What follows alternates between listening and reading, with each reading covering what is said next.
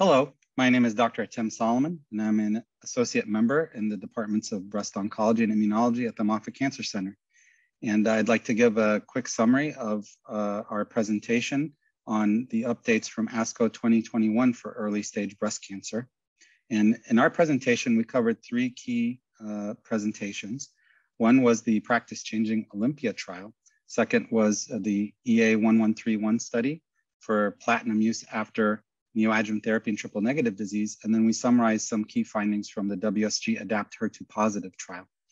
And in the OlympiA study, we covered that this was a large phase 3 study for women with germline BRCA1/2 mutated breast cancer that were randomized following either neoadjuvant or adjuvant therapy to get 1 year of olaparib, 300 milligrams twice daily versus placebo for 1 year.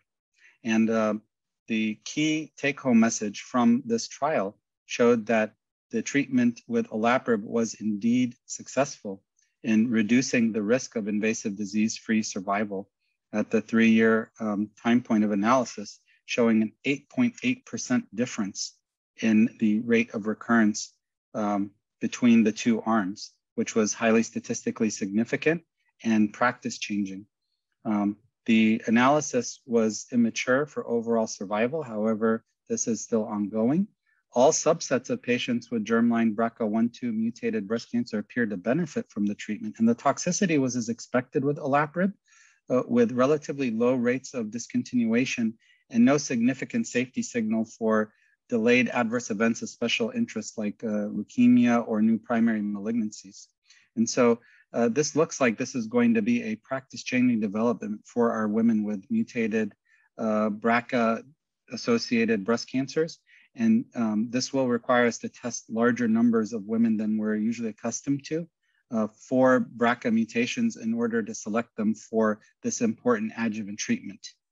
The second presentation that we covered was data that was presented by Dr. Meyer, looking at the role of adjuvant platinum versus capecitabine in triple-negative breast cancer patients following new adjuvant chemotherapy in the EA1131 study.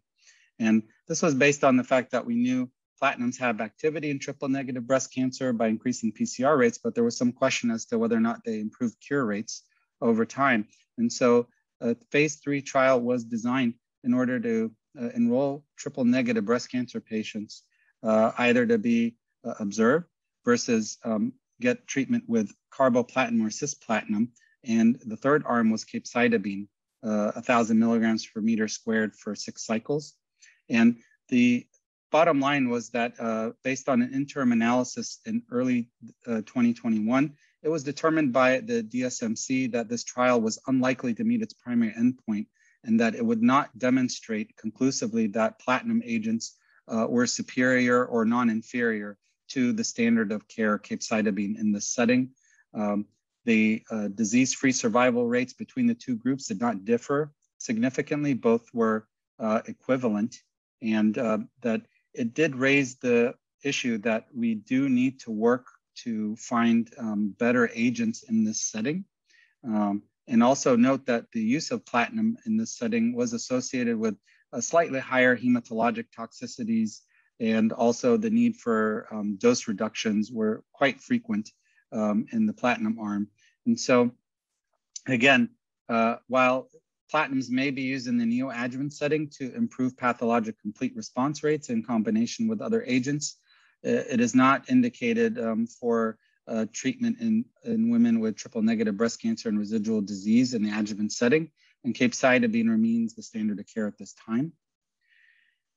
The last study that we covered is the WSG de-escalated neoadjuvant trial looking at the role of Pertuzumab plus Trastuzumab alone, compared to the role of the dual antibodies plus paclitaxel in looking at pathologic complete response rates. And women were randomized with HER2 positive disease to either get a chemo-free approach with both antibodies versus getting both antibodies plus paclitaxel alone. And what was shown in the study initially was that PCR rates were significantly improved in those patients that got paclitaxel plus the 2 antibodies compared to those got 2 antibodies alone.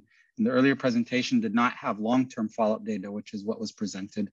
And as we can see in the ASCO presentation, the 5-year disease-free survival rates for those women that got Taxol, Perjeta, Herceptin were excellent, with close to 98% 5-year invasive disease-free survival rate. These outcomes are phenomenal. The non-chemotherapy containing arm numerically appeared to do worse, though, with a 5-year invasive disease-free survival of 87%. These were small numbers, and the trial was not designed to compare the arms, so there was not statistical power there. But however, it did appear that it did favor numerically the paclitaxel plus antibody arm across all of the analyses. And one interesting point, though, that came out is that pathologic complete response was associated with a higher likelihood of staying disease-free at 5 years compared to those women that did not attain a path CR. And that's consistent with other trials we've seen in the past.